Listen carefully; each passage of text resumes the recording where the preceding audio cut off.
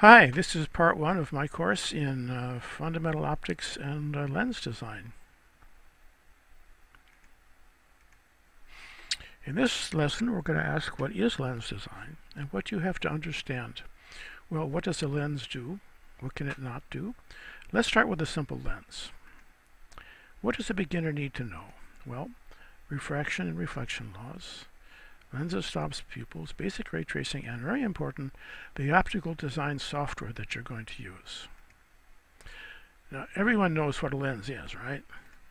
Made of glass with curved surfaces on both sides.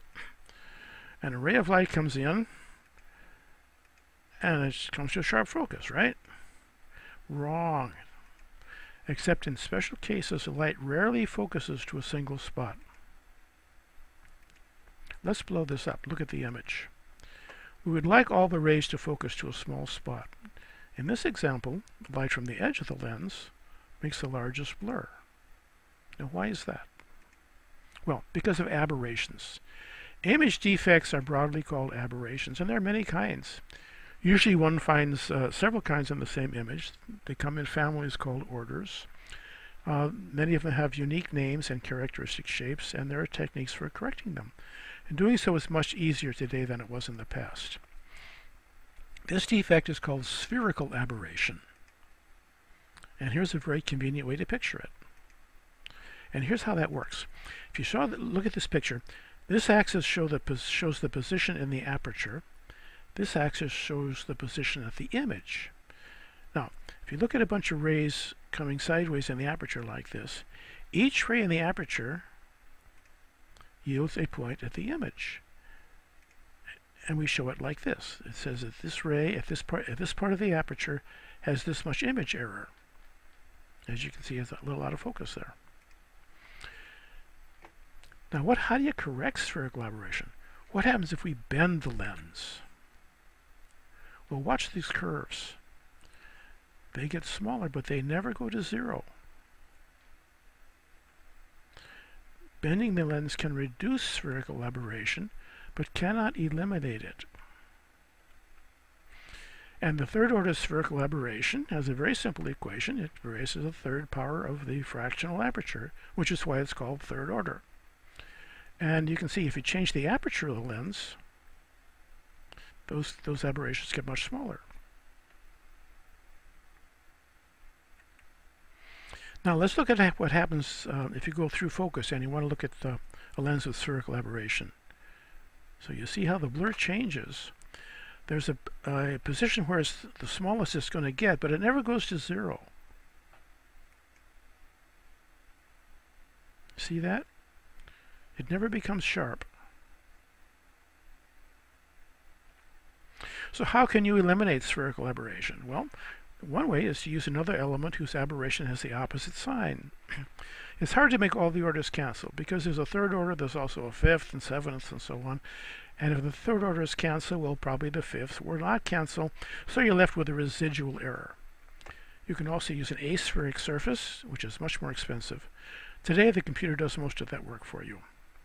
For example, two elements, all spherical surfaces, and there's very little spherical aberration, as you can see, because the aberration of the negative power lens almost exactly cancels out that of the other lens. And we'll show later how the computer can design this in just a few seconds.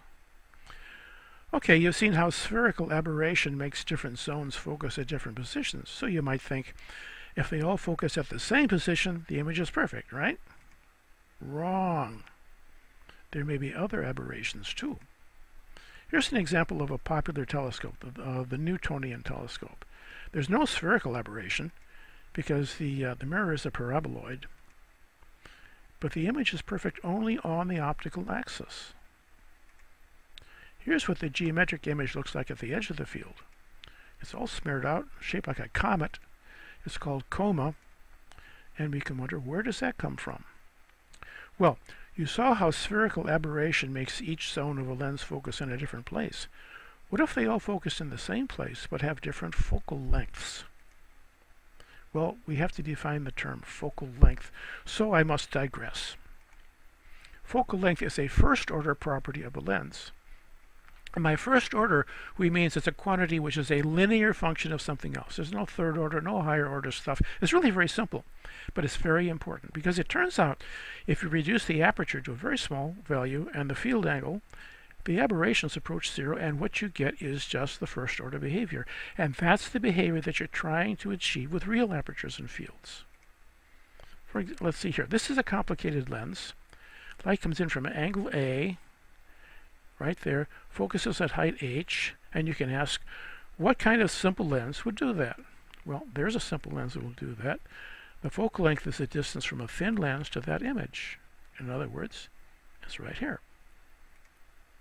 And you want the focal length of the lens to be the same for all rays. But this ray has to go further than that ray, which means the focal length is a little bit longer, and the image is a little further off axis, and that's where you get your chroma. Unlike spherical aberration, chroma can be corrected by bending the lens. Now, there are other aberrations you should know about, astigmatism, field curvature, and so on. They're easy to spot. You rarely see just one at the same time, and they're usually all present to some degree. Here's a lens with a large amount of astigmatism. Let's watch what happens as I change the focus position. Now, see how this turns into a line, and then it turns into a line this way. But meanwhile, the other field point turns into a line at a different position. So the spot diagrams change as we scan through focus. There is no focus position that yields a sharp image everywhere, and the best focus is not the same for all fields because of field curvature, which is closely connected with astigmatism. Okay, you might feel overwhelmed, and we're not even done describing all the image defects, for example, chromatic aberration, but relax, the computer can correct those image errors for you. Let's look at chromatic aberration. Here's a singlet lens. I put an aspheric surface on the surface one just to make the spherical aberration go to zero to illustrate this point here. And notice the red and blue lines and the off-axis image. The red's out of focus in this direction. The blue is out of focus on that direction, right there. And straight line means it's out of focus. And the image looks like this. So the red has a blur of this size, the blue's got a blur of that size. And this is called primary axial color, or PAC. Now here's what happens when different colors focus at different distances off axis. This kind of primary is called primary lateral color, PLC, where the red focuses here, the yellow, and the blue is way down there. Red, yellow, green, and blue. Now both kinds of chromatic aberration arise because the index of the glass changes with wavelength. And now these are geometric images found by tracing rays.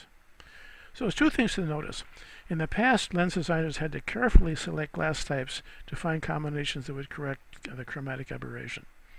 Today the computer does most of that work for you, but you have to know what the aberrations are, what the image looks like, and what the computer needs from you before it can do its work. Now the geometric image you just saw never actually shows up because of diffraction effects. Now looky here.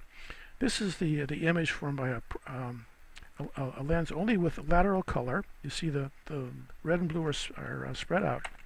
That's geometric. If you look at a diffraction image, you'll find that you don't get these point images. It's blurred out, the blue, the yellow, and the red. That's because of the finite wavelength of light. You cannot make an image that's smaller than a function of the wavelength of light. So that's the diffraction image. In the design phase, you can often ignore diffraction. We'll talk some more about it in a later lesson. Now there are two kinds of geometric ray fans. There's a tangential fan, where the rays go from bottom to top, and the sagittal fan, where they go from the center out to the edge. And there are different aberration curves for each one.